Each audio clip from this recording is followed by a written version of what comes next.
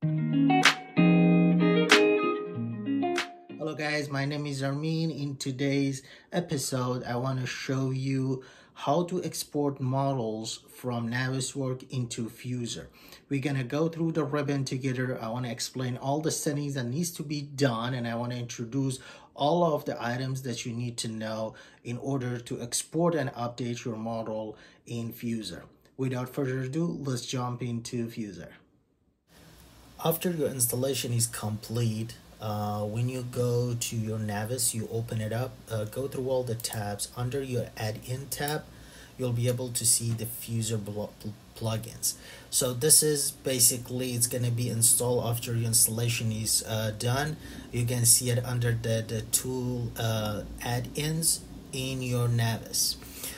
So it's not very complicated. It's just three items that we have over here. The first one is the Fuzor plugin. So basically this one syncs your currently opened file to Navisworks. So any model that you have open, that's gonna sync that. So if you don't like some items, make sure you hide them, or if you need some items unhide, whatever is shown on your 3D view, that's what is gonna be exported from Navis and imported into Fuzor. So the next one is a batch sync. So it opens a file browser for you to select multiple files to be converted into separate cache files. So this is basically if you have architectural, structural, mechanical, and all in a folder, you can just simply open here. You don't need to open any NWC.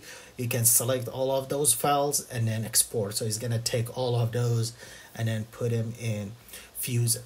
And then the place QR button basically places a HoloLens QR code in your file. So let's click on this, see what we get. Okay, so we have another box opened up. It's basically, this is a launch Fuzor drop down menu. Select the version of the Fuzor to open your project. So whatever you have, for this one I have 2024, but you have anything else, you can kind of open that one and select. The next one is a model name. So I'm currently using just one model, which is the architectural model for the training purposes. But if you have multiple models in your project, you can see all of those models listed here. So basically this text box specifies a model name for the file to be synced as. So this is going to be between the file that you have over there in Navis and then with Fuzor. And then make sure you basically select the model that you want, and it's gonna sync it. So if syncing a composite model from Navisworks, each file name can be managed separately. And then also this allows you as a user to merge new versions of an appended model with a new name to override an old one. So you gotta make sure you use the same name, same process that you have in Navis. So you shouldn't change the name, you shouldn't change the file type. So if you update your Navis and Relink, it basically is gonna update the model in Fuzor with your latest and greatest NWC that you have. So basically you select the model over here, whatever you need. If you need all of them, all has to be the same. And then the next one that we're looking at it right here, it says sync saved views. So in Navis, we have a saved viewpoints or saved viewpoint box.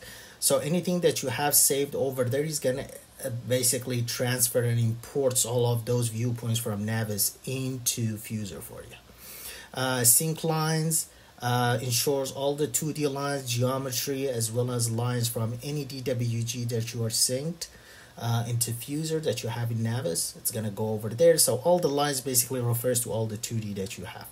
Properties show user unit, so toggles whenever whether BIM properties use user set values or are automatically calculated. So just kind of showing the properties if you want.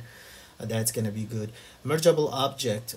So that object IDs are generated using merge friendly IDs. Otherwise, IDs are generated in sequential order.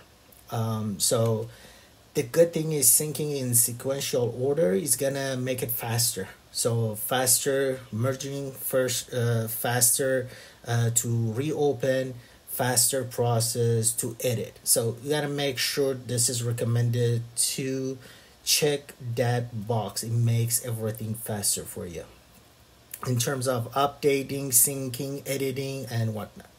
So the user IFC, it's basically ensures that IFC files imported into Navis are synced to Fuzor with the same ID and not regenerated. So this is important because I want to make sure that if you have any IFC model in your selection tree in Navisworks, you got to make sure you check the box for the use IFC, so we're not going to get a new ID items when you update your previous one, like, or the old one. So this is needed, that's for sure, when are loaded into Navisworks from other software. So by default it's off, but if you have any IFC, you gotta make sure you basically check that box, so it's gonna avoid generating new IDs. So this is pretty simple. This is what you have. If you want to send viewpoints, send it.